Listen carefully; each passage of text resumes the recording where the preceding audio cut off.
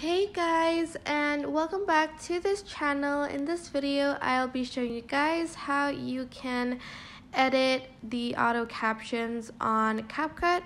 So I'm just going to go to text, and then I'm just going to generate it really quick by going to auto captions and pressing create.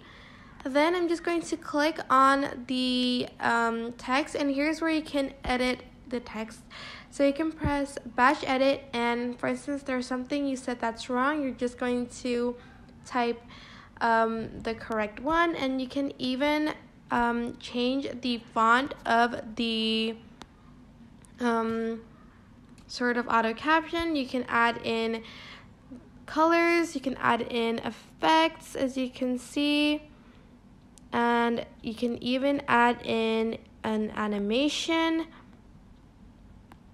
And then you're just going to sort of press the check mark button once you're done. And that is basically it. It is super simple, but I do hope this tutorial was helpful for you guys. Don't forget to like, comment, share, and also subscribe to this channel if you haven't done that. If you have any questions, just leave it in the comment section down below, and I will try my best to answer them all. Thank you so much for watching. Bye!